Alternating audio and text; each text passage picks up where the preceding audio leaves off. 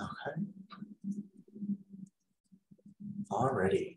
So yeah, Jamie Ann and I are with Anchorage Community Land Trust, and I help out with the food team.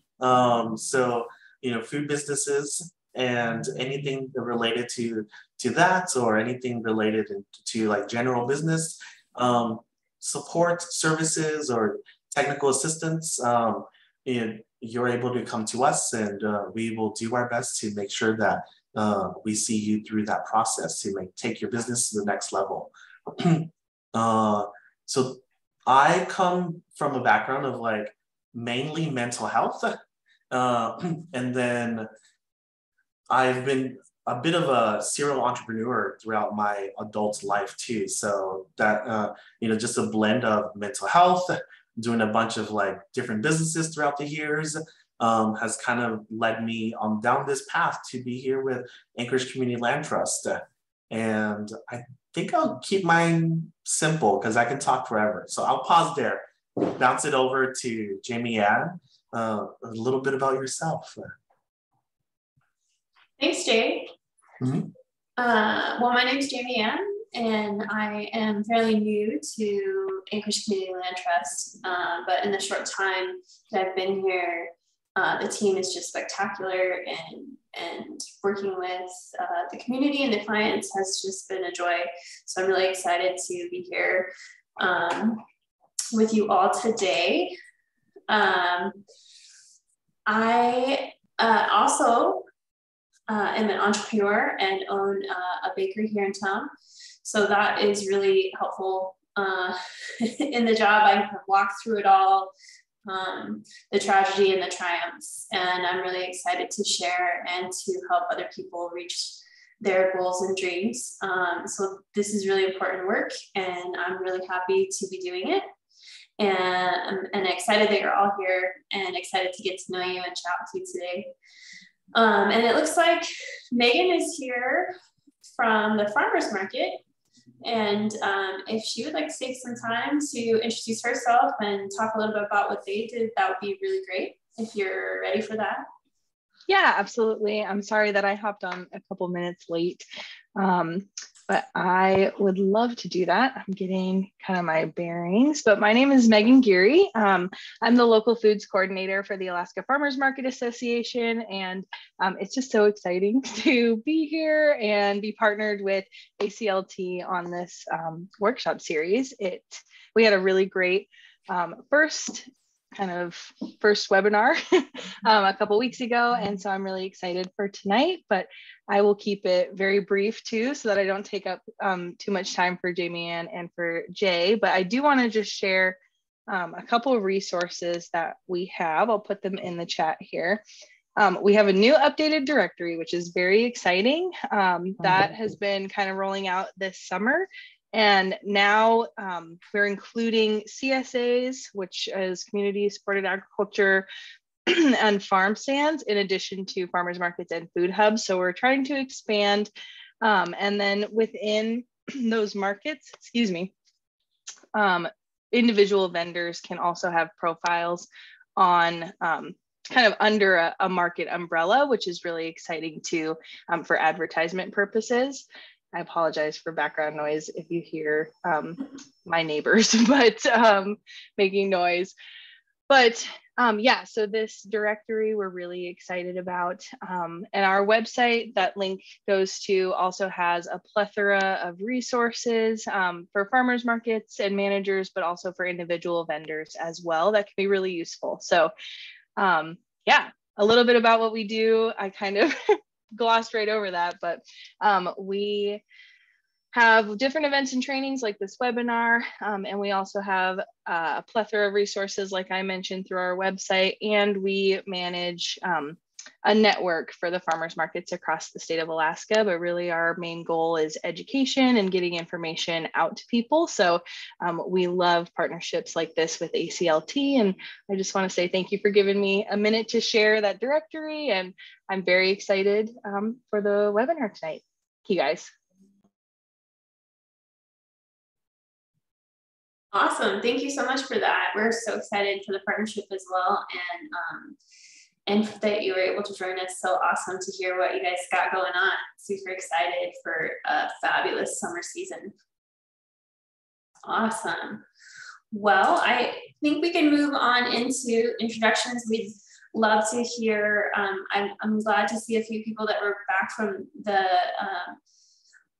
the workshop last month, but we would really love to hear, feel free to unmute and kind of go through. I don't know, Jay, if you can see everybody that's on there and maybe kind of prompt them. We would love to know your name, where you live, what food do you sell or aspire to sell. And then if you can put your email in the chat when you go, that would be great. That way we can get you this slide deck and a few other bits of information at the end. We'll share that out for some resources. Mm-hmm. Yeah, I feel free, if anyone would like to start, go for it. If not, I will pick a name. Alrighty. So I will. Hello. Yeah, you're kind of quick on the lip there. No caffeine. I think it's all the caffeine I've had today. Oh, Miss okay. Gwen. I don't feel so bad now then. I had a lot of caffeine too. But yeah, my name is Gwen Alexander, and I operate GMOS Crafts and Gifts, as well as I have baked goods and dinners and lunches that I sell at the Gathering Alaska Cafe on Fridays.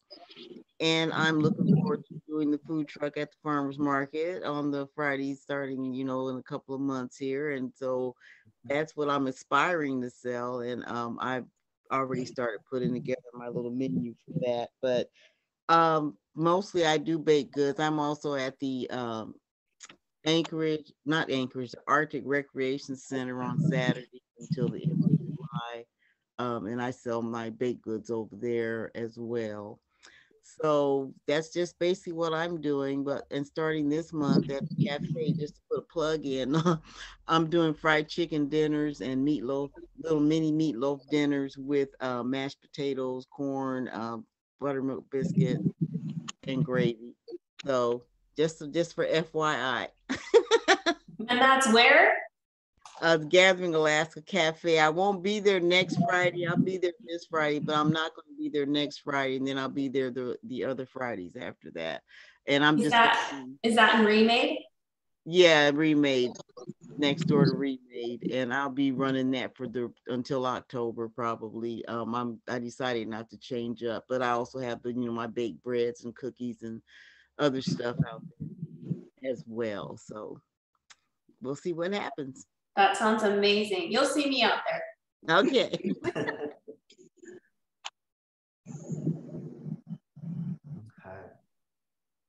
Oh, I see some coming through the chats. Okay, so hi, my name is Kathy, and I just shared in the chat that I also, in addition to being Jazzercise Anchorage, as it says at the bottom of my screen, I'm also the coordinator for the Anchorage Farmers Market that happens on Saturdays at 15th and Cordova. Oh, cool. Awesome. Thank you for being here with us.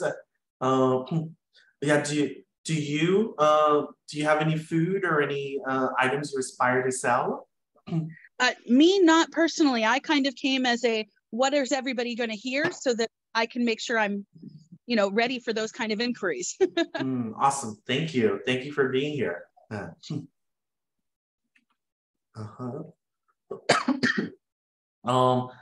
Let's see. Lauren, I see you pop up. Hi. Hello. Yes, I'm here. My name is Lauren Giroux. I live in Homer. I'm the director of our local farmers market down here, as well as actually an AFMA board member. So that's what brings me to the table tonight. I don't myself really aspire to sell food, but I'm really into learning how I can best empower people in our community who do have those dreams and kind of help them make a reality. So yeah, that's why I'm here tonight. So nice to meet you all. Awesome. Thank you for being here. And Lauren, did you say farmers market down in Homer? I did, yeah. Okay, awesome. Thank you. Mm-hmm.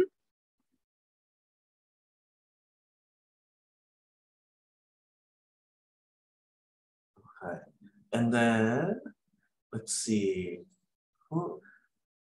Just moving down the list, we have Rosenthal. Is Mara Rosenthal? Hello? Oh, you're on mute. Hi, I'm in Anchorage and I am looking into making some baked goods with a partner. So we haven't quite designated our menu, but we're looking into getting a trailer. And so I'd just like to know more about kind of the regulations and the process on that. Thanks for hosting. Oh yeah, thank you for being here. Cool beans. Okay. Let's see, and then Geraldine and Rachel. Hopefully I'm saying names right. Yes, that is correct. Geraldine and Rachel. We live in Anchorage, and we are hoping to start a poly food truck. We are very, very, very new. We don't know anything yet, so we're just super excited to learn everything. Awesome. Well, thank you for being here. Ask questions as much as you can, and then you will be sending out a resource email after the class. So you'll have an email to kind of reach out to us as you have follow-up questions too. So don't hesitate. Don't be shy. Ask away. Okay. Awesome. Thank you. Yeah.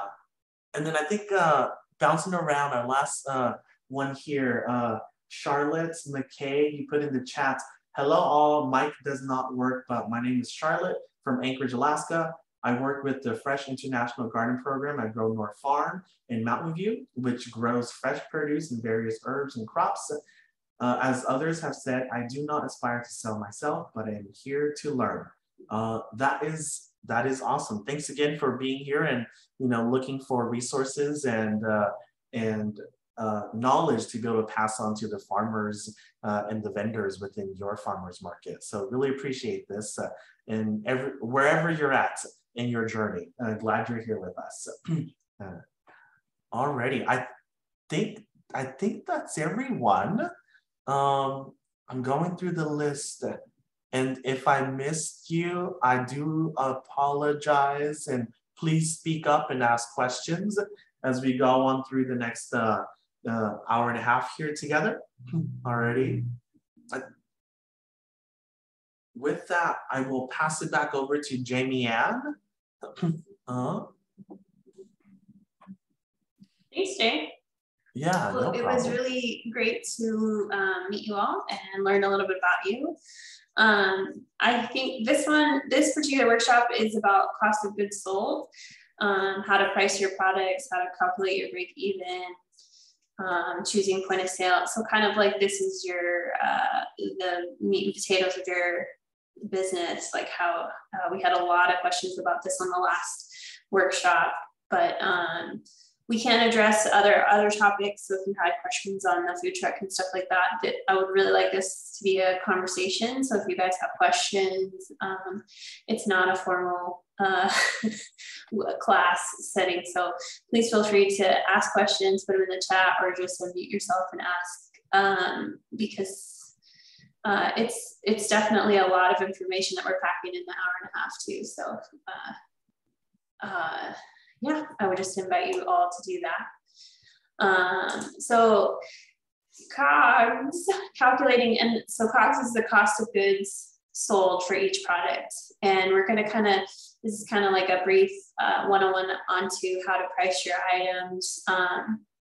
And into that cost is going to be your ingredients, your equipment, and time versus profit. I think a lot of entrepreneurs, especially when you're starting out, because you're not getting paid, you're not tracking your time. So that's a very important topic as well. And then calculating in your other expenses is going to be like your permits, insurance, however you're advertising your market or whatever event you're you're doing, the rental space and utilities, and how this all kind of plays into the calculation of the price of goods that you sell. So that's a little, Jay, do you have anything? Yeah, kind of diving into this, I think my biggest emphasis is a lot of times that individuals, we will look at ingredients, we'll look at equipment costs and those things, but then we usually skip over the time, the time part of it. And so if there's any way that either you yourself as someone who's getting into the industry, or someone who is supporting someone who is getting into the industry or is already in the industry, making sure that you do calculate that time piece to it also. You know, just because I think my biggest thing is that you know, you may see like $1,000 come in one weekend, right? But then if it takes you 80 hours that week to be able to produce enough materials to be able to sell for that $1,000, you know, that time really ties into it also. And a lot of times we miss out on calculating that into it. So it's one thing that we may not necessarily put it into the actual calculation or the formula itself at first when we go into business. But it is something that I would like to say many of us miss, and would be nice to be able to just keep in the back of our mind so that you know, we pull that up too as we go through our numbers. Okay, I think that would probably be my biggest thing for you know, for COGS. I guess like the second one would probably be like utilities. Is because most of the time people are in like cottage industry, right, Jamie Ann? All right, so it's just like, well, I'm cooking out of my kitchen. I mean, my daughter is also cooking out of my kitchen. You know, Yeah. How do I separate the time to be able to like know, all right, I use 80% or I use 80% for personal and only 20% of the time, or, you know, of my utilities is for business, right? So it's kind of like gauging how much utilities you might be utilizing for your business. You know, a good way to do it many times is to kind of just gauge a percentage. You know, if you're like, oh, roughly we use the sink about like this many times, or we use water, we use utilities, or we use electricity about this much throughout the day, every day. And then out of that usage time, I maybe spend about 3 hours a week or 3 hours a day. And so kind of take like a rough estimate of that for utilities. And I think plugging that into it might be like a good way of like starting off with that calculation. I know hopefully this isn't diving too deep into something that we'll be talking about more later too. I have a tendency of just rambling on. No, you're good. I think it's actually the perfect time because we don't really go in too deep into what the other expenses really entail. So that's perfect. And I think when you're doing farmers markets, you are pretty much everyone is on a cottage license, and that gets really tricky. So I think that's excellent input, and definitely a hard one to calculate. So if anybody has any questions on that, feel free to ask. I think why COGS is so important is because this is the building blocks to your business and how to properly price things, but also when you're moving along and wanting to grow and expand, you're going to be doing business plans and projections based off of your prices. And so this is kind of like the first Lego block in the foundation of your business. So please feel free to ask questions about the other expenses, permits, or anything of that nature as we're moving through. If you're like, okay, that's great, but where would this expense be in my COGS?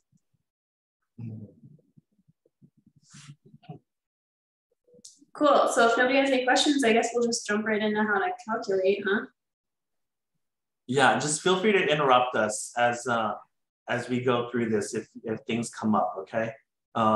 Treat this like a you know, tea time with us and really do have a conversation with us, okay? You can keep your cameras off. Just want to let, Oh, sorry, I'm interrupting. No, you're good. My camera's off? No. I said for participants, you can keep your camera off if you know, because I know sometimes I'm just like, it's the end of the day. I do not want to be on camera, but I do have some questions. So feel free. Just you can keep camera off. Just ask away. Interrupt us as things come up. All right, I'm off my soapbox. All right, you're good. So how do you price your product? We kind of briefly went over this, and Amanda did at the last workshop. Your general rule is when you price a product, it's 3 times your COGS, but then the rest of the price goes into your general expenses, payroll, and profit. And just for all intents and purposes, it sounds like we have a lot of bakers, so I'm really glad that we went with chocolate chip cookies. So hopefully this will help you guys kind of see. This is a real-time receipt for Nestle Toll House and the cookie recipe. So we can kind of go through and see how we price it based on the prices of goods that we purchased. So just to give you a little background, the cost of goods purchased is divided by your recipe quantity and divided by the yield. And this will give you the cost of your product ingredients. And this is just the product ingredients, not your total COGS, which we talked about. That's your utilities and costs and all that. So at the traditional grocery store, we spent $28.37 buying all of our goods to make this recipe.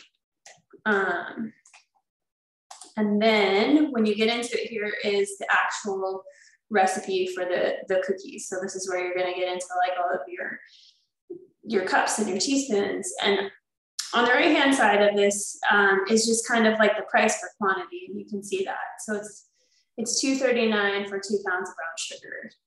And this is kind of how you would price it out and to get your price of your ingredients. And this slide will show you kind of how it all gets divided out. There's 18 cups of flour in a 5-pound bag, and you paid $4.99 for that bag of flour, which brings it down to 28 cents a cup. And you're using 2 1/4 cup for this recipe. So your cost of flour for this is 63 cents. And this goes through the entire recipe. And this is kind of daunting if you have to do it for all of your recipes. And I would highly encourage, there are apps out there. A really good one is called Salt and Pepper, and that is what the app does. So you enter the cost of your receipt, which is in, if we go back here, this receipt right here, you would enter in and say, okay, actually it's this one. I bought light brown sugar, and you put in the quantity 2 pounds. You type in, I paid $2.39 for it, and it breaks it down for you just like this. And it will tell you how much your cost for the recipe is, and then you put in your yield. And for this particular recipe, it yields 5 dozen chocolate chip cookies. So then you would divide your cost of the recipe by 60 cookies, giving you 13 cents per cookie. And then if we're going off our model of the COGS, that it's 3 times your ingredient price, you would round it up. It's 39 cents, but I would highly suggest that you round it up to 40. 39 gets a little tricky when you're adding up 10 to 12 cookies at 39 cents. So does that make sense to everybody? Does anybody have questions on that, on how we got to that number? Or is it making sense? Can I get a copy of this slide in hard copy? No. Absolutely, yeah. We're going to be emailing you the entire presentation as well as a few other items. Well, see, we didn't get the last one. I didn't get it, at least. The first one, the workshop. I never got a copy of the slide. I can send you both, Gwen. Okay, that'd be great, because this would help a lot. I actually sell my cookies 2 for $3. So, and the way that you have it here, these are the ingredients I use in my chocolate chip cookies, believe it or not. and I do get the 18 pack of large eggs. So this is a whole breakdown for me right now of everything that I use, because I pretty much use the same thing for just about everything to keep costs down. So yeah, but I sell 2 chocolate chip cookies. They're quite big too, for $3 for 2 cookies. So that's $1.50 each cookie. That's great. This is just kind of going off of our, and I think that the yield on here, I don't know, I've made this recipe before and I don't get 5 dozen. So I think the best way to do your COGS is based off what you actually get from the recipe. So if this is a recipe that you do and you make them bigger, maybe you only get 24 cookies out of that, then that would just plug into your yield. So instead of 5 dozen, you would do 2 dozen, and that's how you get the cost of your cookie. Does that make sense? Yeah, that's pretty much it. I do get actually I get 32 cookies out of my recipe.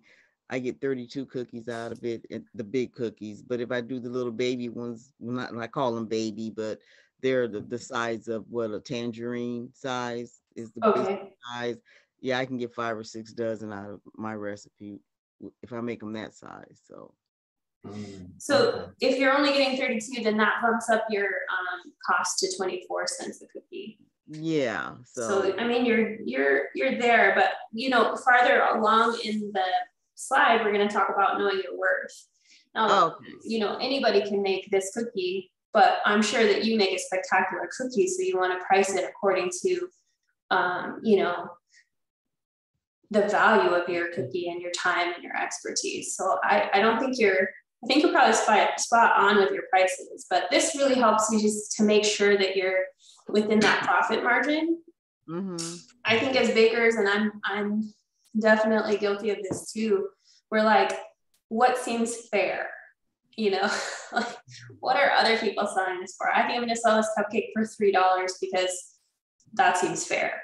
But really, we need to be pricing it off of the ingredients that we're putting in. Especially now, I don't know if you guys can attest to this, but butter is outrageously priced right now.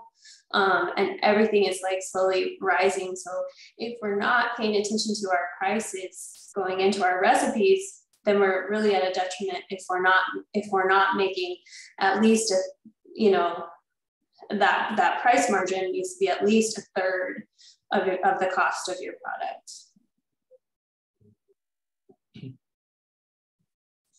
But yeah, we'll definitely get this one out to you and the next one out as well. So as we look into this, we're gonna move into our other costs and how we calculate our break even for an event. So if we were down at the farmer's market and we wanted to sell our cookies, now we know how much it costs per cookie if we make them at that. If we add in all of our others, the booth fee's $30, I have to have insurance, it's $10. The $20 is what we purchased for the entire, that was the original receipt, not the $7.68 that was our recipe ingredients, but we want to break even for everything. So that's the $28. Paper goods are going to be like your packaging, napkins, business cards, anything that you have out there, your cleaning chemicals, and your transportation to the market. So it cost us $98 to sign up for this booth at the market. And we want to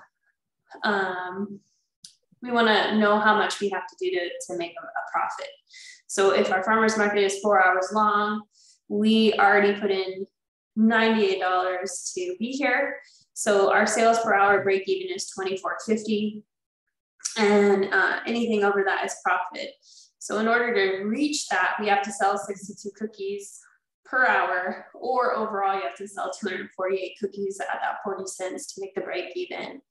And then that will tell you, this is a great way to look at it, because when you're going to a market and you're like, well, I have no idea how many cookies I need to make, this will kind of give you a better idea of like, I need to make at least 500 cookies if I want to make a big profit. Is that making sense to everybody? Anybody have any questions?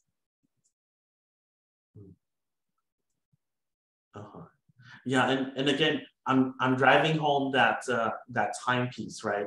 You know, this does not take into consideration your time in this too. So you know, considering your prep time, your shopping time, your waiting for things to cool time, packaging time, and then your drive time to the farmer's market setup before the 4 hours of your market, and then the 4 hours after, right? So we look at all of this, and then you know, just to get like that, what your ingredients and your numbers add up to, just for what you have to pay out, right?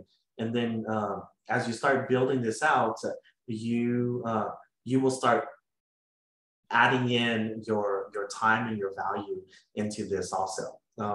And hopefully, you know, you can have like a nice growth, or your market vendors can have nice growth so they can start considering their time in this. Because many of us entrepreneurs, we don't pay ourselves for the first however long of our business venture.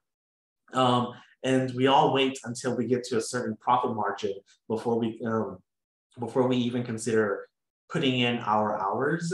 So I would say gauge it, track your hours. You don't have to like log it into your COGS, just you know, right up front, but you should probably know it so that when you get to that place where you're just like, I think I need to want to start pricing this in. All your numbers are there so that it's easier to like start adding in your labor costs and your other costs in it too. Okay. Yeah. Thoughts, Jamie Ann? Everyone else? I think that's really great because then it, you know, how we were talking about, you can see your profit would be really what you would be paying yourself for that event. So whatever you can make over your break even, you can kind of take a look at how many hours of effort you put into this, you know, particular market and see, you know, because I think there's so many unforeseen things. I'll use this as an example. I talked to you about it. In my business, I own a bakery, and so we had a wedding cake this weekend. We ordered flowers, specific flowers for a wedding cake. We went to pick them up, and somehow, some way, they didn't have them. So now we're at the 11th hour. Like, what do we do? Nobody has flour, the specific flour. So my business partner ended up going to like 4 different flower shops and striking out because it's wedding season. They don't have any extra flowers, the exact ones that we wanted. And then the flower shop called back and said, just kidding, we found them. So that was about 2 hours of uncalculated time that we didn't account for. And so, you know, all of these little things go into the costs, and you really have to look at all the time that you're spending going to the grocery store to get your goods, all of the time that you're building recipes, all the time that you're baking the recipes. It all goes into that time. And it's important that you're paying attention to that, because you're going to want to see how you can be more efficient, how you can cut those costs of your time, and really get an idea of how to build a business that's going to be sustainable by cutting that time that you're using doing that, and figuring out how you can get the best use of your time. Is it used baking, or is it used going shopping? Could you order online and pick up instead of going to all these different stores and doing it yourself? So just those little little shortcuts of efficiency will really pay off in the long run. True. We have a quiet group this week. I think everyone's had a week maybe.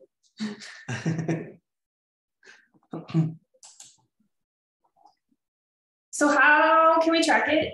Now that you've got like the idea of how you price it, how are you going to keep track of your goods? Because you're going to want to really keep track of what your sales are. And it gets, you know, sometimes pretty daunting. And these are really simple solutions. You could do a spreadsheet. You could you know, price it out yourself, like how we did in the previous slide, and say, okay, this is how I'm gonna price out all of my costs. And then I'm gonna keep a folder with all my receipts and track all my expenses manually. If you can do that, kudos. I could never. I don't have the time as an entrepreneur, and I'm sure we're all working as well. Some of us are parents. So for me, this is where that comes in, like how can you use your time more efficiently? But sometimes you can't afford it. QuickBooks is about $20 a month, but you can link your QuickBooks to your bank account directly. It also integrates with Square, the point of sale system. So it's tracking your money coming in, your money going out, and it's a super smart program. You can plug in rules that show every time I go to Costco, that's the cost of goods sold that I'm buying product for my goods. And so it categorizes it that way. And when you reconcile each month, it's really simple. It puts it in what came in, what went out, does everything look good? Yes, you're good to go. So I would highly suggest QuickBooks. FreshBooks is another similar one. It does the same thing. It's just kind of like a Samsung phone and an iPhone. They both do the same. It's just kind of based off of what you, the user, prefer. And if you want to get really crazy, Intuit Mint is an add-on to QuickBooks. It's an app, and it will actually track your mileage for you. It's kind of like a personal accountant as well. And also, I think due to the GPS, it will tell you like you spent 2 hours in Costco. So it's a good kind of, it's a personal tracker. It's more of like a personal accounting tool, but you can, it's also really, I think you can, every time you're moving in your car, it'll say, should I track your mileage? Is this for business? And you can hit yes or no. But all of these apps cost money, but it just really depends on your mindset. If this is efficient and you don't have to spend time on it, is it worth it? Probably. For me, it is. It's definitely a great way. I'm not an accountant, so it's a really great kind of reminder tool too when you're reconciling all your payments at the end of the month. If something's off, even by 50 cents, it catches it. And so it's really efficient and accurate. Jay, do you have anything? Yeah, let's see. I think with Mint, I would just like, oh man, I'm having a bit of a mind little moment here. But I feel like sometimes, like for some individuals, it might feel a little bit scary, right? Utilizing an app that has that much data that's being collected from you and your phone and your movement, utilizing GPS and many other things. But if you can get past that, it is doing that. It does make your life a lot easier because it'll track all those little bits of information that usually you'll have to manually put it in. Now you just have to confirm that it did happen, right? One other thing too here since we're tracking expenses, one of the things that that came up this year that I think would be fun, I guess fun too, for our farmers market and our food vendors too, chances are it may come up too, is you see under like ingredient name and then product code, we don't necessarily have it here, but you can probably like, if this is a ledger that's on like an Excel spreadsheet or like a Google sheet or something, if you put into the ingredients name or some kind of expense category where you just type in a note saying, I bought this for this reason, right? So some kind of notation saying like, this is why you buy this. And the reason is so when I think of this, I'm thinking primarily of our farmers, if for some odd reason, there was like a huge outbreak of something that happens at your farm and you have to take care of. And so that moment you're spending a lot of extra money trying to trying to like get more manure, or trying to like repatch certain soils, or you may have to like throw out certain soil and restart a new lot or a new patch or a new plot. And so so if you track in those little things and you're just like, why did this happen this year? When you look back, you're able to kind of go back and see, okay, this happened in June, and my output looked like this.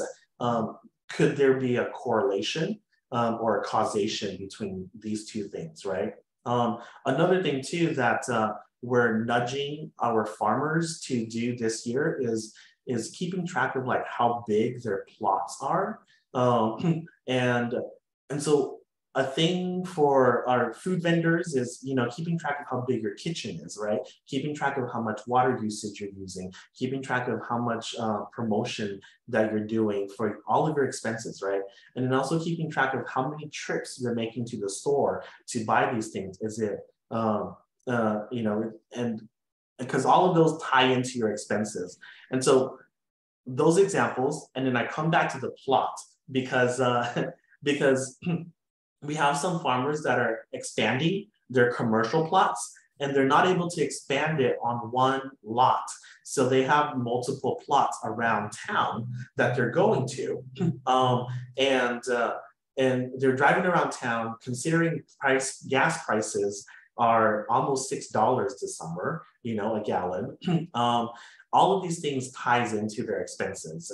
And then we're noticing that the more plots that someone has during the summer time, the more they're able to grow, the more they're able to have for an output, but they also have more of a variety of different, what do you call it? Different problems that they may run into. You know, maybe like one plot may have a weird infestation of something specific that summer at that plot, but at another plot you're perfectly fine, right? So it's kind of like diversifying your plots or your commercial farm, and we're having our farmers track all of that data for this summer, and we'll be excited to kind of see how that pans out throughout the summer. But already we're seeing some of these things pop up where some sites are producing faster than other sites because different good things and then different bad things are popping up. And so I would say, besides just tracking like the numbers that are coming in, also track like the geographical things too, that ties into your expenses. So I'll plug that in as just like an anecdotal for this year. And if everyone has questions and are interested enough, maybe we can revisit this conversation later in the summer and see how the numbers pan out and how the data pan out. Okay, so I will pause here and let you do your thing, Jamie. No, that's awesome. Thanks, Jay. Mm-hmm. Well, that brings us to a point of sale system. And this is I don't know, maybe majority of you might already have point of sale systems, or if you're at that place in your small business. But I think that a lot of questions that go into this, you know, are what are you currently doing? If you're not accepting credit cards, I would really encourage you to, you know, if you're at a market and people are coming up asking, you know, like, oh, do you take credit? How many sales are you losing if you don't have a system set up? And really now with Square, that's what I use for my small business and would highly recommend. It's very cost effective and very user friendly. So if you're not utilizing a point of sale system and you have questions, please reach out, because this is definitely a time and age, especially with COVID, people are trying to go paperless and not use currency. It's really important to have that set up. Square also will, you can input whatever products you're selling. So if you were doing cookies, you could put in, you know, I'm selling chocolate chip cookies for 40 cents. And all you do is open it and put in the quantity that they're purchasing. And you hit, you can do either credit or cash, and it will give you the report for the whole day. So it's not just your credit card sales, it can be your cash or whatever other you're taking, and it's all in one place. It's definitely a great way to kind of see if you're selling multiple items. It's a great way to see, like, holy cow, I sold 4 times as many sugar cookies as I did chocolate chip cookies. So the next event, I'm going to go in and make more sugar cookies because I've sold out, you know, and really kind of seeing the quantities of the products that you're bringing in, the trends. And you might sell more chocolate chip cookies at the Spenard market than you do at the Muldoon market, you know, just kind of, it's a really great tool that you can utilize to see the trends in your product sales. And I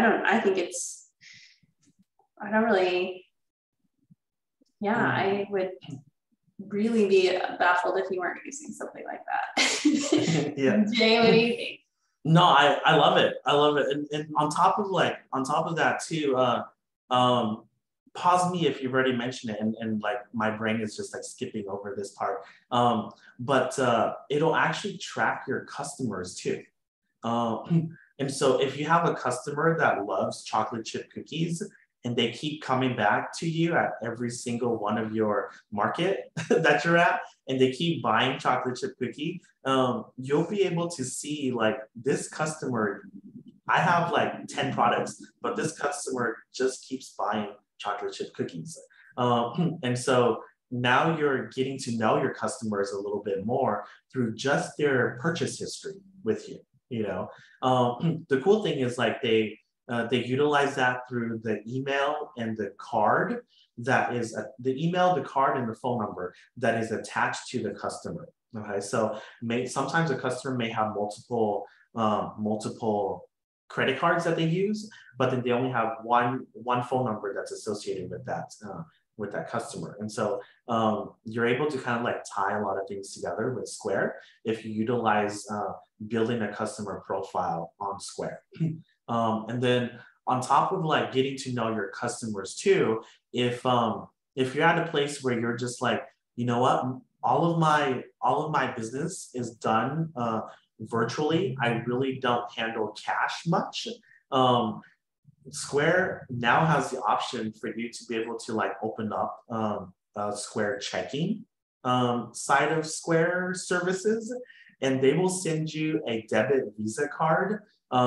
I think it's a debit Visa card. It's either a debit Visa or a debit Master.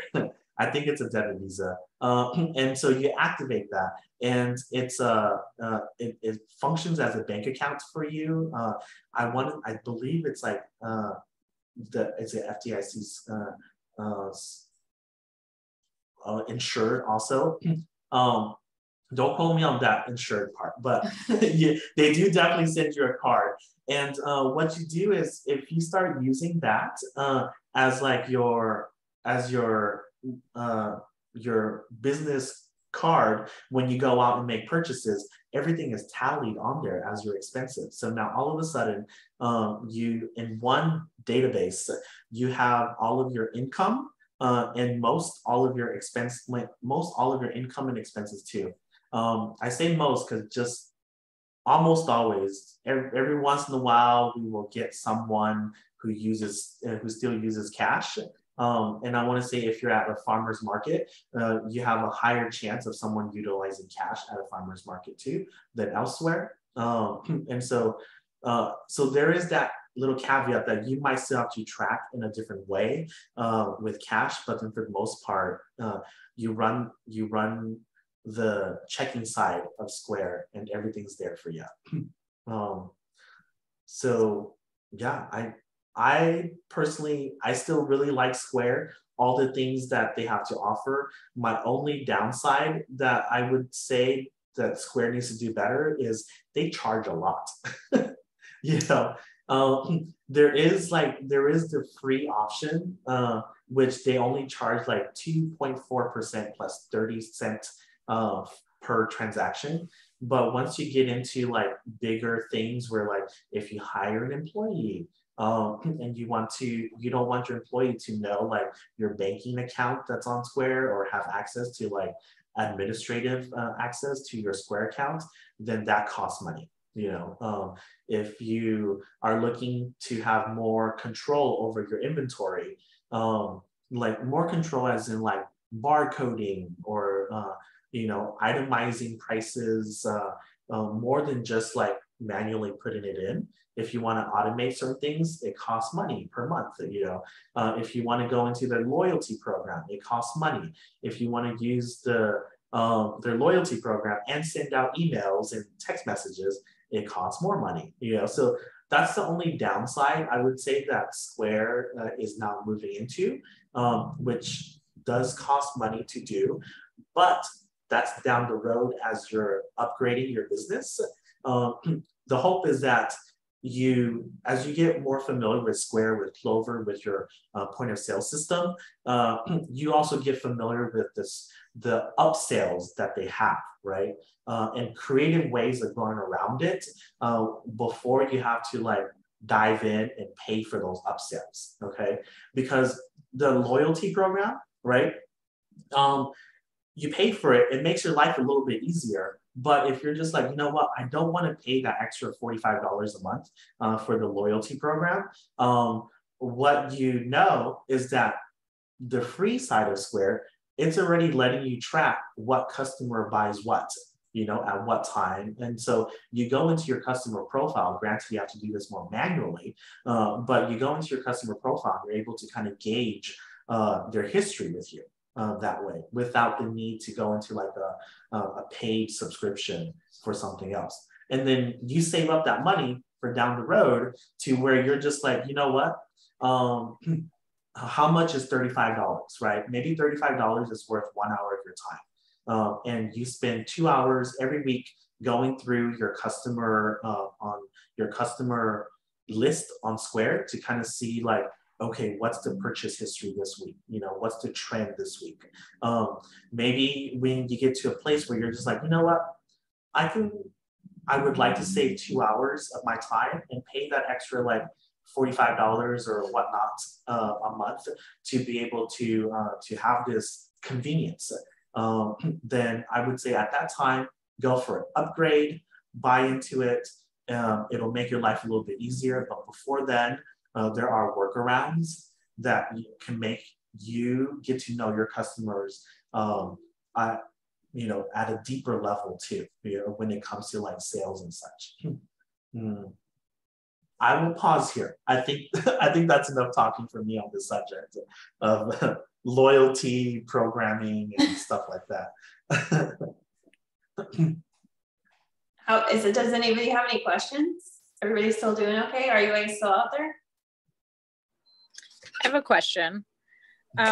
So I've used Square before and liked it. And then my business partner was thinking maybe Apple Pay. Has anyone had experience using that or suggestions for or against that? Just curious. So I personally haven't used Apple Pay, but then if I can present a few questions, is with merchant accounts that are specific to Apple Pay, like things like Apple Pay, I would look into how they're advancing their business structure, right? Currently, I don't know how Apple's going to do this, but currently Apple has like an odd thing of like increasing their transaction cost. And I don't know if that's going to roll over to Apple Pay also, or if that's just going to stay on the app side of Apple products. And so take a look at how much it's going to cost per transaction, their trend to change that or to increase that number. Also look at how easy it is for them to be able to utilize different card, different transaction. Do they need to have an Apple product to be able to use it? Can they use other devices, other credit cards to be able to pay you through Apple Pay? Or does that pin you down to just Apple? right? And then what else is there?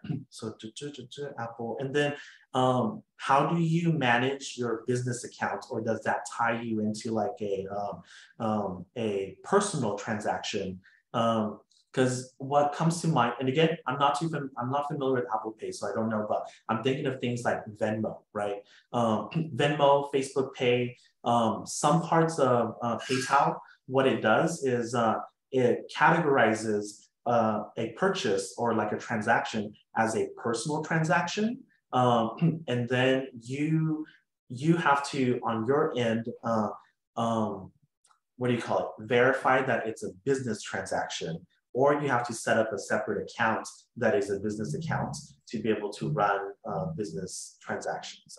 And then the business transactions a lot of times cost more than the personal transaction too. So I would say I don't know about Apple Pay, but I would say if you can ponder these questions as you look deeper into whether or not Apple Pay is good for you, ponder, will it lock you into just Apple customers? What is their trend in increasing their transaction costs? And then how easily will it integrate with like all the other things that you need to be able to make your business function, right? And so that integration costs your time, okay? We've worked with multiple individuals who at the beginning of their business, they're like, well, these are all free, like they're free, that's why we're using it. And then we sit down and we run their COGS with them.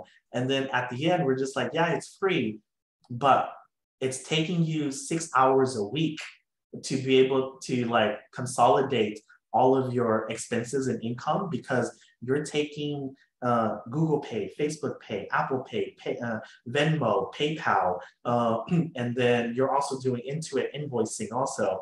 And so you're spending like a good few hours every week consolidating all of these different transactions into one. And then you have to keep track of where everything's coming from also.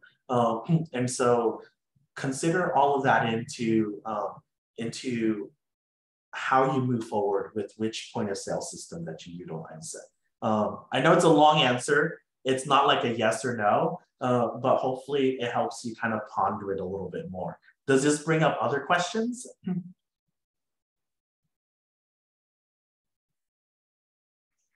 I would say that Square does accept Apple Pay. You can purchase the new, they have a little, so if you already have a Square account and you're happy with Square, they have it's just like the little pad that you can use the Apple Pay. And I think the reason that people are going more towards Apple Pay is that it's more secure, it's faster. So you're, as soon as you tap, it's like instantaneous, not like when you swipe the card or insert your chip. Those are a little slower because it's encrypted in your phone, not an actual strip. It's safer. People can't like grab your number or save your number because it's scrambled every time. Does that make sense? So those are the things that I know. I know that if you choose to do Apple Pay, it's a little bit cheaper taking Apple Pay to Apple Pay, but I don't know the cost of taking like if you were to just go through the Apple Pay app. I'm not familiar with like the costing of somebody paying with a credit card, or if that's even something that you can do like Jay said, or if it's just strictly Apple Pay customers. But I know that you can do it through Square, Clover, any of those take Apple Pay.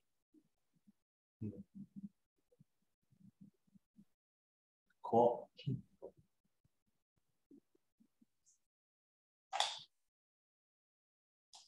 All right. So this is a little bit about buying in bulk. So now that you have like your pricing system and you're doing great and you're trucking along, how can you cut your costs? How can you be more efficient with your COGS? And buying in bulk is one of the ways that you can do that. But you know, with it, every pro there's a con. So the things to think about, especially if you're in if you're doing a cottage-based business, is, you know, how are you going to store a 50-pound bag of flour versus a 5-pound bag for an event? Will you use all of your product before the expiration date? Are you able to, you know, keep it stored properly? I mean, some of those big tubs like the Cambros, the big ones to keep the 50-pound bags, those are really expensive. You know, I think those are upwards of $100 a pop. So how are you going to properly store it? How are you going to, you know, ensure food quality and food safety? Are you at a place where you can purchase a Costco card, or you can do the day pass, or go with a friend who maybe has a card to check it out to see if it's going to be worth your while. And then the great thing about deciding to go wholesale is that they'll pull the inventory for you and drop it off. Once you hit $500, Costco will deliver to you. And Linford will do the same. I think theirs is a little less expensive, like maybe $250, and they'll deliver to you. But you know, those are really great items. But just as we broke it down when we did the costing for the chocolate chip cookies, you know, you're just going to see that the product ingredient cost go further down, because, you know, you're paying $5 for a 5-pound bag, or you can pay $15 for a 25-pound bag or a 50-pound bag. You know, you'll just see your product costs go down and then your profit margin go up. So, you know, those are just really good questions good questions to ask before you start looking at that. But this is the easiest and best way to boost your profit margin. Mm-hmm. Yeah, and I'll chime in a little bit for our farmers market managers also. And buying in bulk are things that we're pondering a little bit this summer. You know, a lot of new things, it sounds like we're doing this summer at Grow North Farm. But one of the things that we're pondering are things like, can we be that bulk you know, purchaser, and then help distribute that to the farmers, right? So things like pre-season stuff like manure, new soil, fresh soil, or you know, buying the right seeds, or anything else that might be needed. Is it possible that we are a resource for our farmers pre-season, during season, post-season, to be able to like get them through, right? That we can actually help them cut down cost, and, you know, be able to support them at a deeper level beyond what we see them at the market hours. So just things to ponder when buying in bulk. It doesn't have to be like something that you do on your own. If you are in an industry where you have different partners, you may be competitors, right? But then deep down, you're all really helping each other find best practices, right? So if it costs this much to order in bulk, this much, Jamie, you mentioned butter, right? And butter might not be the best example. I'm not a baker, so I don't know, but let's run with this, right? Humor me for this moment, right? So it costs this much to buy butter by yourself. But if you can buy a whole load of butter, you know, for let's say, I don't know, 40% cheaper than what you would by yourself, but you can't do that by yourself. You do that with like 10 other bakeries in town, and you buy this huge bulk and you just split it between each of you every week. And this is how you do this, right? So buying in bulk, you can get very creative with this. And you create your partnership, you create your relationship in the community. And buying in bulk doesn't have to just be for you. It can be a community purchase. So I just want to throw this out there. Think about it. ponder it, see what magic you can create with this, okay? All right, I'll pause here. No, that's a really brilliant tactic. Honestly, like for in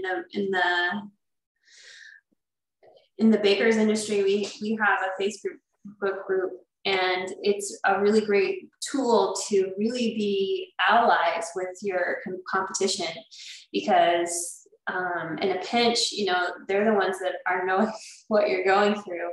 Like, oh my gosh, I have to make this cupcake, but I can't find papaya for it. Somebody help me. These are your peers. They're going to know where to get it.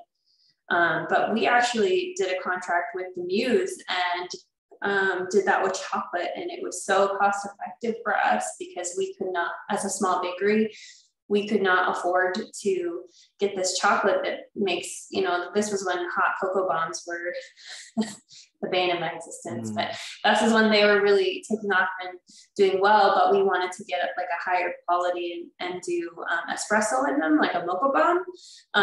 But we were like, we want to do a higher quality, but we got the pricing back and was like, never mind, we can't afford it. But the chef running the Muse was like, hey, I want to buy this chocolate, but we can't go through it. And we were like, we'll take it, we'll buy it off of you. And so then it became affordable, and it was just this really great partnership. And so part of owning a small business is really having that community of other entrepreneurs that you can lean on and lift up at the same time, and really have, you know, there's a piece of the pie for everybody. We don't have to be like, don't talk to me if you sell baked goods. Part of like the structure, and I'm really grateful for it, you know, and Anchorage is that if we have a way to help out a fellow baker, we always will try, you know, like, I can't get this to work out, my butter's curdling. Oh, well, it's too high, try this, and vice versa. So it doesn't matter what line of business you're in, if you can form out like partnerships and alliances, it's so good for the business and the community as a whole, because if, you know, you can't purchase it on your own, but you can with other businesses, then that's a product and a form of commerce that the community wouldn't be getting.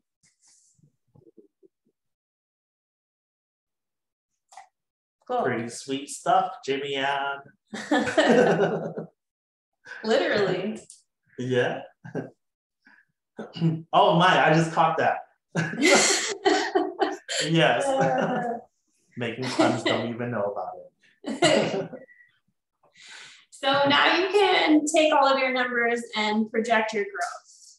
And this comes in handy when you're like, okay, I'm outgrowing my cottage clause. I'm making more than 25,000 a year, which I'm sure you guys are all going to get there, and it's a great feeling, but it's also a very scary feeling. So now you really have to say like, okay, how do I scale and grow my business? And this is a really great way. We had already kind of talked about the product profit margins, like how do you cut costs and increase profit margins, you know, buying in bulk. If you're at a market and you're using your square system and you see like, oh, I'm selling more of these cookies, maybe you increase the quantity the next time you come and increase your prices 25 cents. You know, those small increment increases over time aren't as harsh, and people are still willing to pay it. The best time of day, this is really where like the square reports come in handy, because they'll tell you what your peak hours were when you were selling the most products, and what products you were selling during that time. And that's why this point of sale system, you know, we can't really, well, for me personally, I can't really express how important it is, and it's so time saving, and you can just go back and look at it, and it makes your next market or your next event, you know, you're more prepared and ready to go. What do you think, Jay? Mm-hmm. Any add-ons to that? Mm-hmm. No, I think that's good. You know, just considering like all of the yeah, all the different things you're saying, I think I'm just reiterating that everything that we've talked about before really ties into this very nicely. You keep track of all your numbers. You can use your number to track how your business is doing, what areas are good. I know I'm repeating a lot of what Jamie Ann is saying here, but keep track of it. Even some details where you're like, do I really need to log in this little bit of extra data about my business? Put it in, right? Because you never know when you're gonna look back and you're just like, well, why did this go well? Or why did this not go well? You know, it might not make sense now, but a year or two down the road, you might look back and be like, this is why, okay? And then you can use that little bit of like correlation to test out if there is a causation behind it, okay? And it all boils down to like your numbers, you know? So it's not magic, but sometimes it sure feels like it. Yeah. And so when you're moving forward with that, you can look at growth opportunities, like what can you do to grow and expand? You know, if you're in a cottage kitchen right now, what's it going to take to, you know, like maybe you're getting really close, it's June, and you're like, oh my gosh, I'm already at $20,000. I either have to stop selling once I hit 25,000, or I need to look at a commissary kitchen. And then how are you going to calculate, you know, this is kind of blurring into step 3, but really calculating your new needs, and is this doable and feasible for you? Can I rent a commissary kitchen? If I do that, then I can start catering bigger events. I could start maybe doing a little bit of wholesaling and looking into that. Just kind of looking at every opportunity. I think the next slide talks about, you know, if you're not ready to take those big steps, what can you do at your current place at your market? You know, an idea is if you're, okay, well, we're selling chocolate chip cookies, but what could we be doing to increase our sales, sell a beverage, you know, expand your menu. If you're selling a beverage, what goes better with cookies than coffee, or maybe lemonade? I don't know. I've never had a chocolate chip cookie with lemonade, but could be great. Maybe that's your new niche and you're like, ginger lemonade with coffee or cookies, great, yes.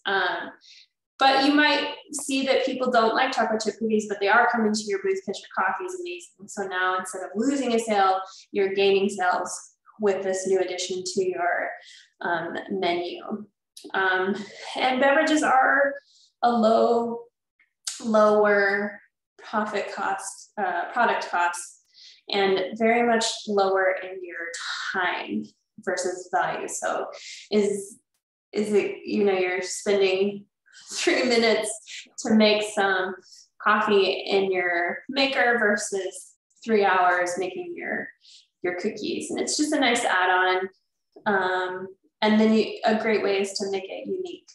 You know, can you make your own lavender syrup or your own, you know, fireweed honey syrup that ties it into Alaska or something like that. You could put fruit in your ice cubes. A personal favorite of mine, and I do it at home, is that I freeze my leftover coffee so that in the summertime when I put my coffee ice cubes in my coffee, it's cold but not watered down. So could you do that and sell iced coffee at a farmer's market and you know, have that little bit of a different, you know, something unique that sets you apart from everybody else selling iced coffee. So, and definitely use local ingredients from Grown Up Farms. A little plug in there. Make a, you know, mint or basil lemonade, something like that. But those are really great small stepping stones to scaling up and improving your operation and really kind of being that small stepping stone that turns into bigger things for your business. Mm-hmm. Yeah, and then I'll add, like, on the flip side of that too, you know, consider things that you may be buying to create a unique, to create a product to be able to sell, right? is it something that you are just buying to create this one product and then to sell it, but it's and then is it selling well enough for it to be like a standalone product, right? And as I'm saying this, I'm thinking of like one of the ventures that I tried. It was we thought it was a good idea to add salad because salad was like a great thing, you know. But then everything else that we had were comfort food, and salad was just like this one little bit that we added to it. And we were throwing away like about 5 pounds of salad, like every week, you know. And it might not, I mean, I don't know if you think 5 pounds is a lot. To me, I'm just like, that's a lot, you know. So we were throwing away like a lot of salads every week because we were purchasing salad for this one product that we're like, it would be nice to be able to offer this to customers, you know, but it wasn't working well. So as you're going through this and you're finding like salads have the way that it adds up, it can be like a really nice profit margins, right? You know, beverages, same thing too, right? It can be like a really nice profit margin for you. But make sure that you're also finding something where you're, it's slipping my mind, Jamie, the cost to throw away things. Your waste margin, yeah. Yes, that's it. Yes. Like consider your waste margin in these things too, you know, because on paper, those salads were like beautifully margined out, you know, with a nice profit margin. But then when we consider that we were throwing out about 5 pounds of salad every single week because it was going bad before we could get more, and we couldn't scale back because what we were doing was like markets. And so it wasn't like, oh, we can just buy less of it to sell. You know, we could have, but then what happens if it's like 1 week we get more or something like that, right? So we're finding that we're throwing stuff away. If you're finding that you're in that spot, see if you can scale back. See if there's like certain things that you can do to be able to kind of like mitigate those things, or like what Jamie Ann said, you know, with coffee and with like all those other things, see what you're already utilizing, right? And so what was it? A lot of times, if you do barbecues and you have a lot of briskets, you know, you may take bits and pieces of it to make sandwiches afterwards, right? And it may be like your day-old briskets that will be perfect because they've tenderized a little bit more, they've soaked up the flavors a little bit more, and so they're perfect to plug into a sandwich that will sell very nicely. So yeah, I know I've kind of like gone off the deep end and away from beverages here, but no, it's over increase overall sales. So yes, it doesn't have to be beverages. It can be whatever you imagine. Okay. So yeah, I like it. Anything that you have that is sitting there that you can utilize to be able to like make another product that increase your profit margin. Also utilize your a better way to like do bulk ordering, you know, for your cost of sales, cost of goods. Yeah, go for it. Dive in, utilize it, make some creative stuff.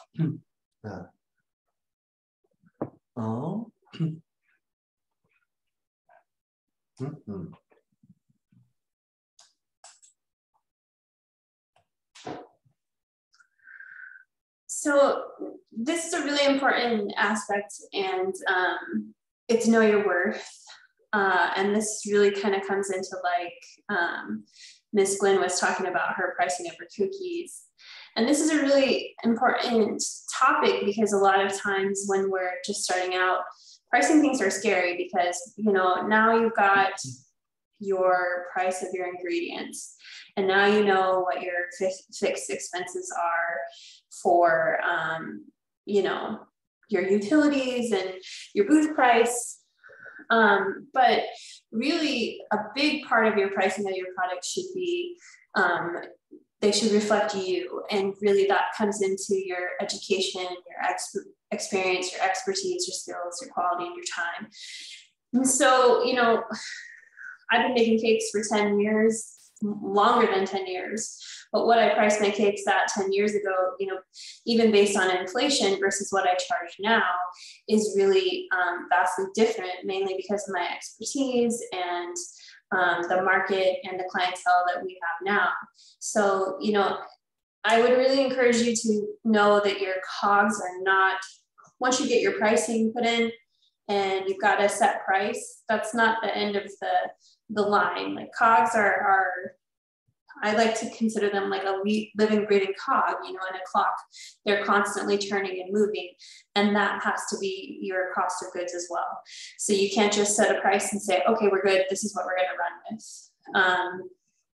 You're always going to have to account for inflation and adjust for that, especially right now. Everyone's seeing that. These are the highest inflation prices, and I'm seeing things jump week to week, not month to month or year to year. It's getting kind of crazy. But I think this is where the time comes in that Jay and I are talking about. If you're selling something that nobody else is selling, and you decided to go into business to do this particular thing to fill a gap because nobody is doing it, or maybe somebody else is doing it, but you can do it better. Like these are all variables that go into the pricing of your good. If you're at a market and you're next to somebody else selling baked goods and you guys are selling the same things, but you're selling out every week and they're not, that's speaking to the demand of your baked goods. So you should probably think about increasing your prices to meet that demand. You might lose one or two customers to your competitor, but people are going to pay that extra little bit for a really great cookie. So really, this is where we get timid and shy, was we're like, well, everybody else is selling it for $3, but so I'm just going to sell my product for $3. But you might be making a $5 cookie, but because everybody else is selling it for $3, that's what you're going to go with. So sometimes it's really hard to find that fine line of, okay, selling at $5 means that my markup is closer to 40% or 50%. But if you can sell it for that price, do it. Like, this is something that you really need to take into consideration. And maybe when you're starting out, you just go by the 3 times rule. That's great. And then you can kind of reassess and see the next year, well, maybe I'm going to up my prices 3%, because now I'm a little bit more experienced. It doesn't have to be like a huge jump, but you should always be looking at, you know, the market and how things are shifting and what you bring to the table. So that's a really important thing that I think a lot of entrepreneurs overlook and are just looking at the numbers, because when you're first starting out, it's really daunting to know, what should I price at? What should I do? But you know, a really important thing to think of too, when you're looking to scale and grow, when you do your project projections for your financials, if you're trying to get a loan, they're going to look at that and see like, okay, well, they've been in business and every year their product is increasing in small increments, and they're, you know, gaining that knowledge and pricing that into their product. And so it's just a win-win to just be sure that you're it's fluid and that you're constantly looking at these prices and everything that goes into it, not just the product cost. Jay, anything there? No, I love it, you know, because I get back to that whole thing with this is not the food industry anymore, right? But it's always like a funny saying where it's just like you know, you get someone to come to your house for a repair, right? And when they're done, like they send you this invoice, and it says cost of nail $1, knowing where to hit $99. Yeah. Right? You know? Yeah. And like you may be looking at your you may be looking at your COGS, right? And you're just like, oh man, this is easy, blah, blah, blah, you know? It's only this much. Why am I paying so much? But little do you like really think about that emotional piece or that value piece where it's just like, it's easy because you have 20 years of experience in this field, you know? And someone else might not be able to know that, right? Like I'm coming back to that, you know, that little thing with the repair at the house is like, yeah, I can buy a lot of nails, but do I really know where to hit? You know, I just end up with a whole bunch of nails in my walls and still more problems probably, you know? And so yeah, maybe you hit a water pipe, then you're really in trouble. Man. Yeah, now I need a pipe too. Yeah. I really like that. I just recently had a client that was like, I can't afford that, you're way out of my budget. And that's fair. And you're going to hear that. And as a small business owner, I recognize that it's really hard to let that sale slide through your fingers, especially when every sale super counts. But sometimes you have to ask your clients to rise to your level and not vice versa. And that's a really hard thing to do. As long as I feel though that you're priced fairly and you're not crazy expensive, you know, I always appreciate that people will say like, oh, that's too expensive. And they go to like 3 other bakeries in town and get quotes. And then they come back and they're like, actually, you were pretty fairly priced, maybe lower than more than half of them. And so that's a good feeling. That's always a great validation that you're priced in the right area. And that you're, you know, you're adjusting your sales to match or exceed your customers' expectations, because you want them to expect quality, but also that genuine integrity of product and service as well. Yeah, and you know, there's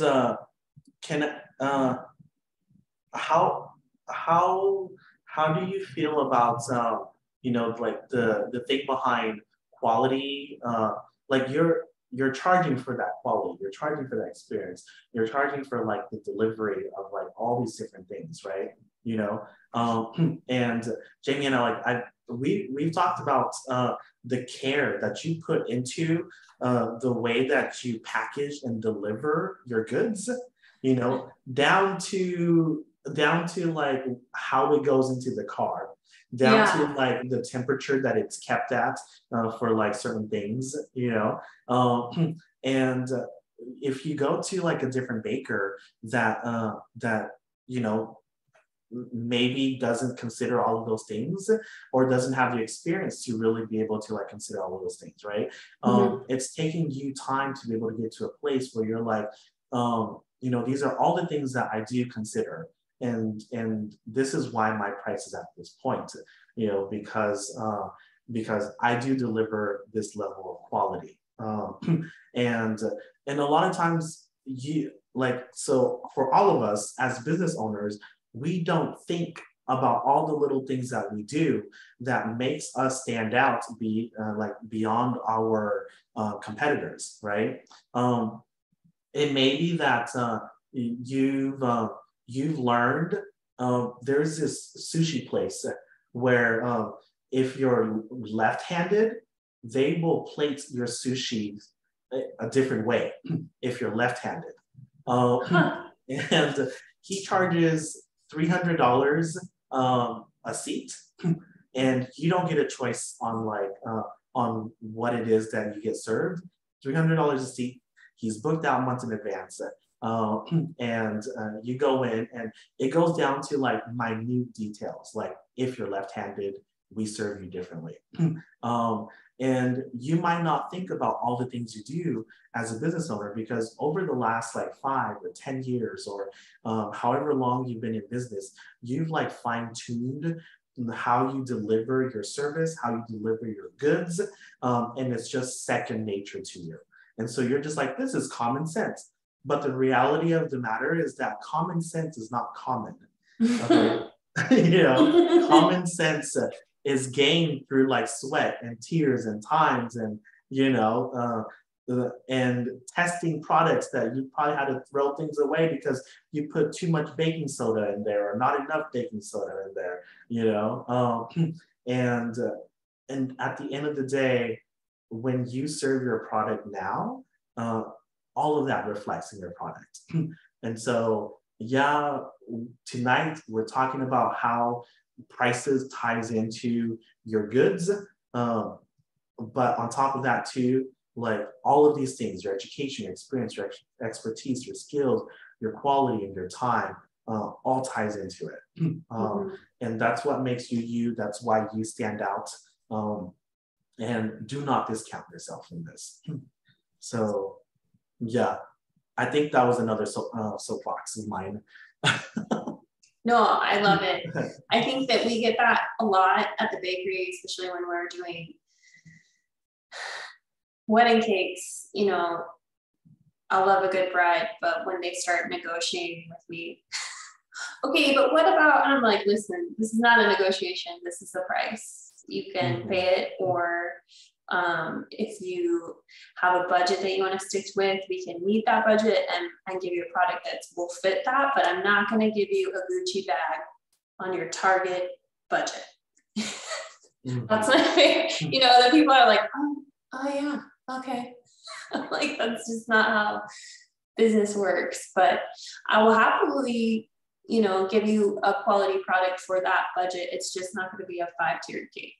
Maybe we cut it down to 3, you know, so that there are negotiations open, but like your price per serving doesn't change. It's just the grandeur. Like, do you really need a 5-tiered cake for 40 guests? Absolutely not.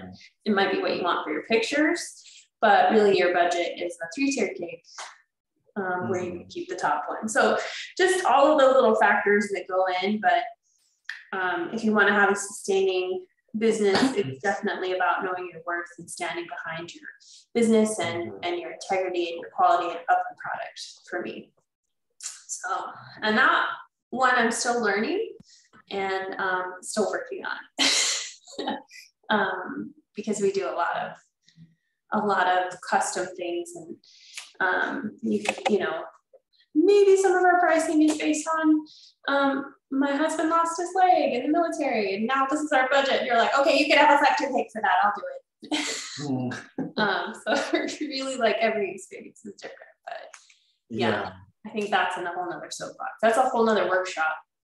And then let's see, wrapping back to our like farmers market too, you know, we're talking a lot about like food and items that you create, right? Our farmers are also creating things too, you know, like some of the things that come up in mind are things like there's some things that a few of our farmers are kind of like battling right now on some of their plots, are certain kind of like infestations, right? And then we got to get rid of it, or else we're gonna lose a good chunk of our growth.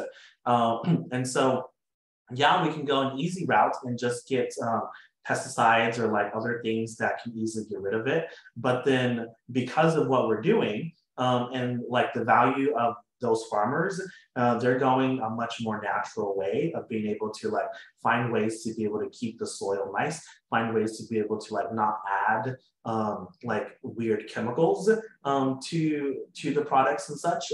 And so, you know, it's all these like care and love that you're putting into how you produce your goods. And so, you know, really dive deep into it. If as a farmers market manager, you know, or someone who helps out at a farmers market, your farmers might be like, well, I just want to price at this point or whatnot, you know. I don't want to go a little bit higher because of whatever reason, but you know that they can price a little bit higher because of all the love, care, and attention that they've given it. You know, think about all the things that they do go into it, down to like how do they care for when certain things like this come up, you know?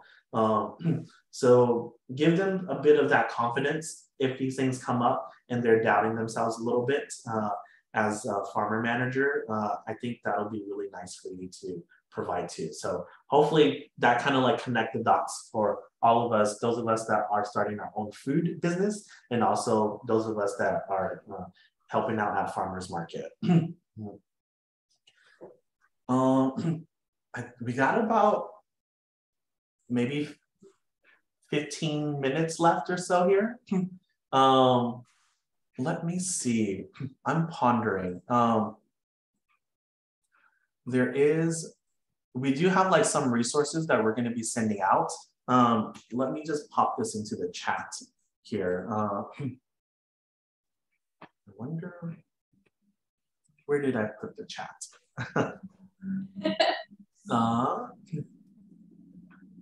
Okay, there we go. All right, so here is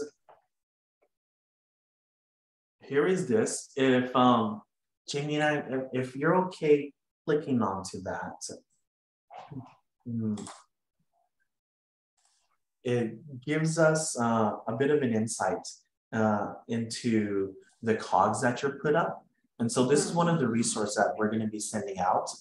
So it might be like a nice little example, you know, to wrap up our time tonight together. Of just like, hey, heads up, this is what everyone's going to be seeing in their email. If you can drop your email into the chat, right? Let's see.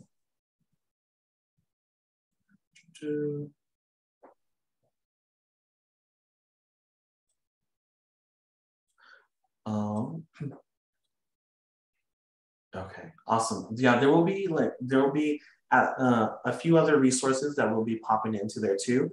But if you click on that link, it takes you to a projection sheet where I've plugged in what we had in the slides here, what Jamie Ann had in the slides for the cookies, and it comes out, you know, so you can go through and you can kind of play around with it. Should I do a screen share? Yeah, I'll stop sharing. Okay. Let's see here. Where is this?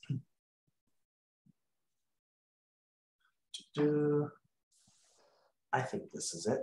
Okay. All right. So everyone can see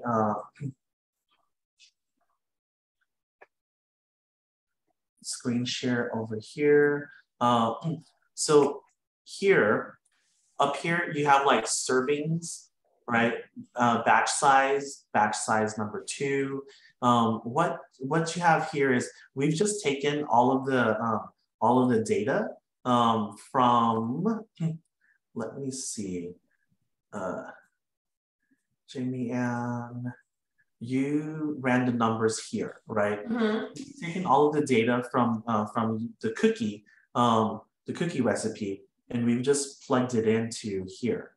Okay, so when you get this tools, it's under the tools COGS calculator, and go in, plug in your recipe in here, and then plug in how much it costs for you when you do your bulk purchase. And then you plug in for your recipe, okay, for your recipe, how many servings are you able to create with that one recipe, right? And then it kind of pulls out your COGS naturally for you over here. The cool thing is, as you do this, you can kind of gauge, like, let's see, Miss Gwen, you mentioned that your cookies were bigger, right? I said 30 there, right? So initially it was 5 dozen, right? 5 dozen. The numbers come up to be a little bit off here, so it's like 11 cents per cookie. But Miss Gwen, let's say like yours is twice the size, right?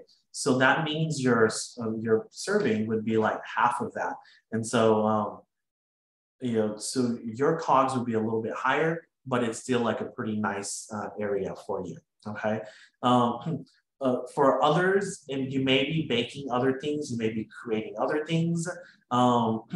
and then just plug it in, just kind of see how your COGS play out, and play around with this. You will get our emails when we send it out to you. So just respond with that email, and see what questions you may have, and we'll do our best to help you answer those questions for you. Okay, any thoughts and questions on this COGS calculator?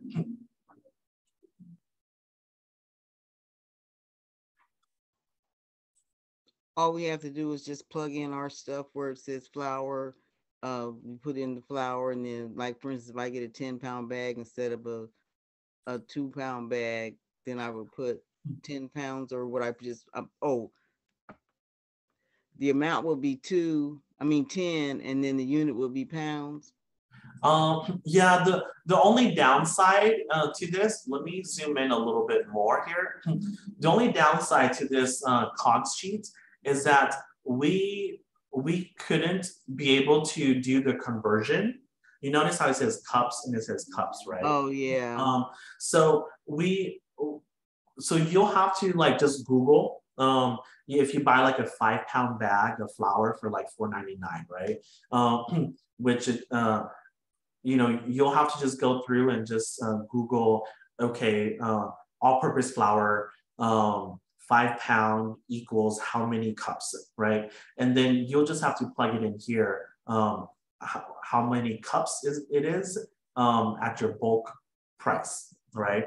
And so that's the only downside with this COGS sheet, is that because different things, different ingredients have different density, we can't create a simple conversion tool for all of your ingredients. So you'll just have to do a little bit of conversion when you plug in your bulk purchasing to make sure that it matches your recipe.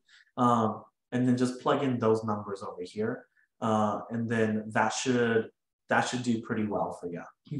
Yeah, and so it automatically, for instance, if I do the flour and I put in 1.25 instead of the 2, it'll automatically convert the whole line.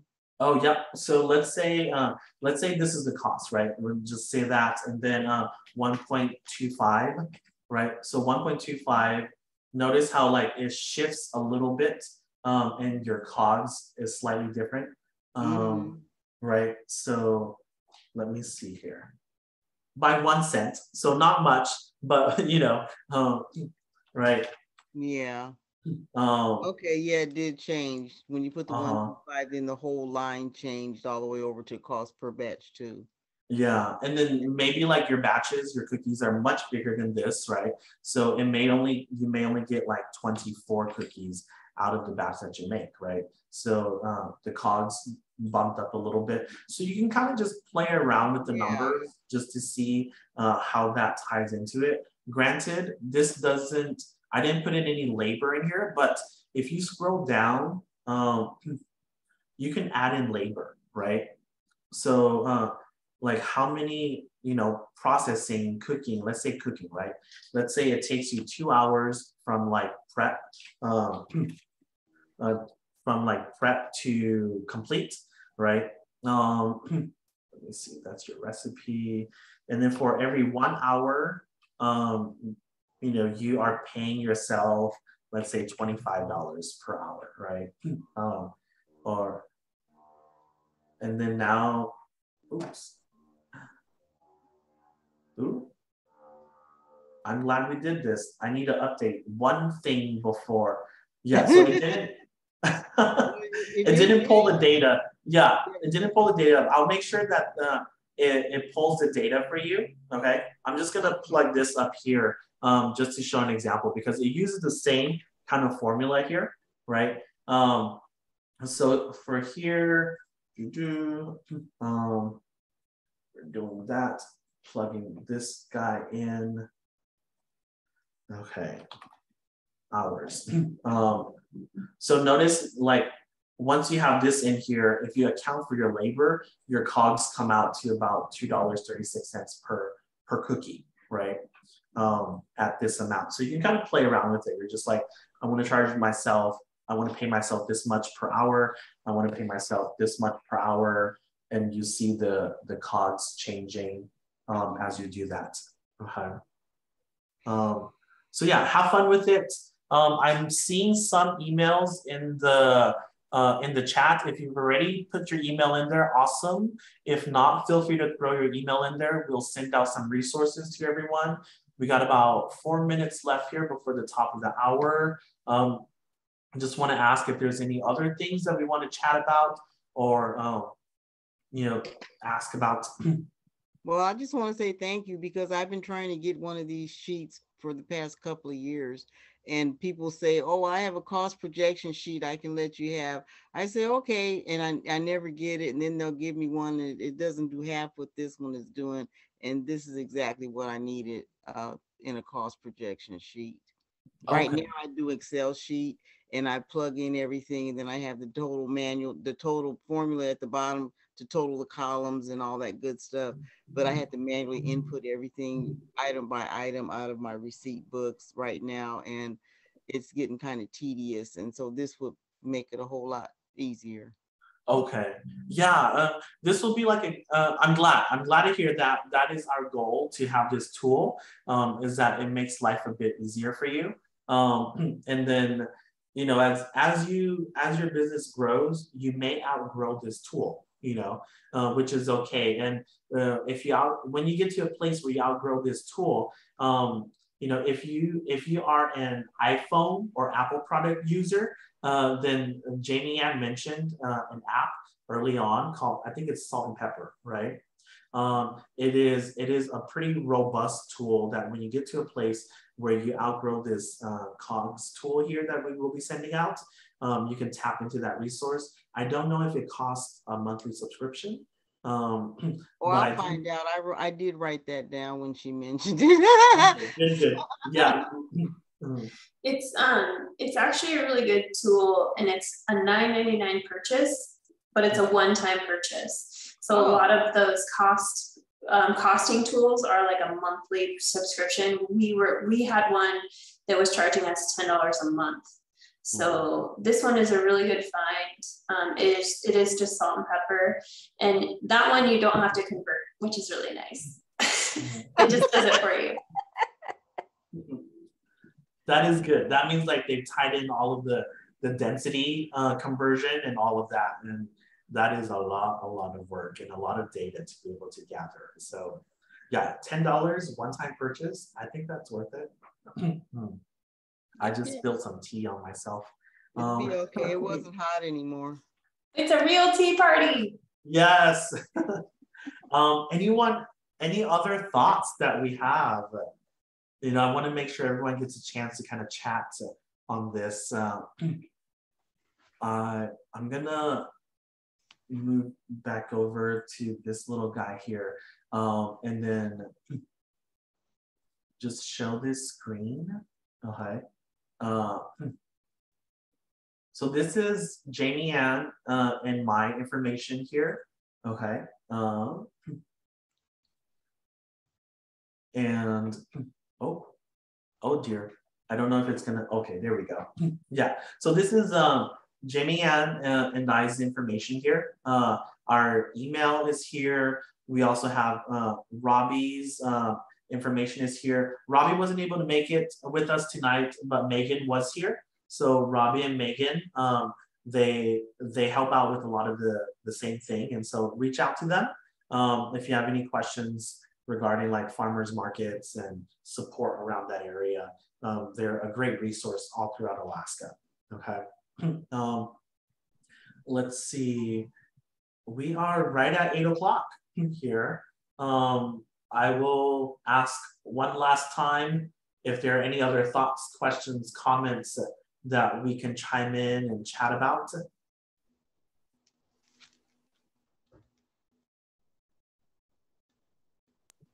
I don't have any other questions, but I just want to say thank you again so much. I'm sure I'll have many questions in the future, but this has been extremely helpful. So thank you very much. Oh yeah, definitely. Thanks again for joining us. Yeah, same. I just want to say thank you so much. This was great. Awesome. Thank you. Thank you, everyone. Yeah, I will hang out until the last person signs out. But if we are at the top of the hour, so feel free if you need to jump off, would like to jump off, go for it. I will just hang out until the last person sign out or until we hit 8:10. Okay. If you stay on, feel free to conversate and chat. Yeah. Well, thank you, Jay. I'm gonna go work in my garden now. We're trying to get everything finished. You would not believe the size of the garden that we put together. We have like 15 things of potatoes and greens growing. My daughter has 85 tomato plants. Yes. Wow. Yeah, so that's what I was doing earlier. And then I said, I got to be home by 6 to do the thing. And so now I'm headed back over there to finish and water and all that good stuff. Okay. Okay. So, well, enjoy it. I'm glad the sun's still out, you know, being Alaska, right? Yeah. So yes, have fun. Enjoy, get some sunshine in for us, and we'll chat some more. You know, there's a few projects we have. Have a good evening and weekend. Oh, thank you. You too. All right. Bye-bye. All right. Bye-bye.